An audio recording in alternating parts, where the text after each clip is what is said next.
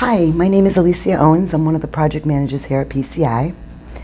One of the topics I'd like to discuss today is dealing with the unexpected in API development. One of the largest mistakes our customers make is trying to shorten the time for development and optimization phase and really understanding the process.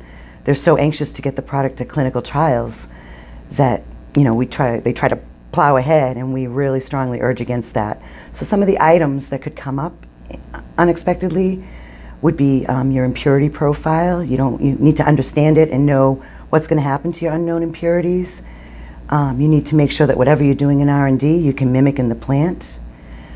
Key starting materials are very important. You need to understand how they're going to affect your process. Same with key critical process parameters. You need to know throughout the process what is going to impact the quality, the yield of your process. There's many factors in the API development stage. So we strongly urge our clients to spend the time and the money up front, and then in the long run it's going to really shorten your delays and any issues you're going to have in the future.